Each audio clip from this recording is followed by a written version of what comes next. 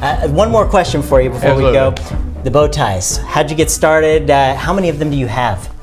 People often ask me that question. I really don't know, but I'm certain that I have 100, 150 bow ties, something like that. Yeah, quite a collection. Well, the thing about bow ties, they don't go out of style. Those long things that people wear, they'll go wide, narrow, and then there's so much room for. Yeah, no, that's good. That's a good one. Yeah, that's got a lot of color to it. I like that. Bow ties. There are basically 3 styles of bow ties, and they don't go out of style. The fabrics don't go out of style. The colors, you can find almost any color.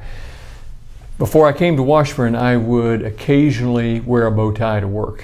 Once a week maybe. Sometimes maybe twice a week. I just didn't think about it, and it's just something that I started doing. I don't know why. When I came here, if you look at some of the early photographs when I came, I had a long tie on. It was just as likely I'd have a long tie on as a bow tie on. The first day of classes that summer of 1997, when you were freshman on that campus, I was walking around the campus and just being president, and I thought this was great fun, and I would walk up to students and just talk with them and ask them something.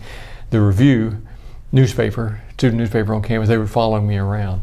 And when the review came out, the story was, "You'll know the new guy, he's the guy with the bow tie." And I haven't taken it off since. Now I'm accustomed to it.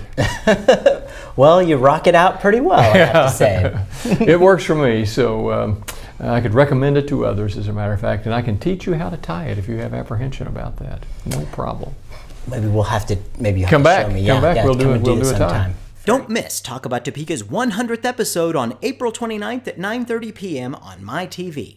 Exceptional changes are coming to our name with the addition of a weekday radio talk show during your morning drive from 7 o'clock to 8 o'clock every Monday through Friday. See and hear the rest of our in-depth interview with Washburn University President Jerry Farley when it premieres Monday, June 2nd on our first daily radio show on KMAJ AM 1440. Then watch him June 3rd on our television edition on WIBW's MyTV. And of course, all of our content will be archived for history on our website and available on demand to stream 24/7. It's all in the works for talkabouttopeka.com. One show with 3 ways to stay informed.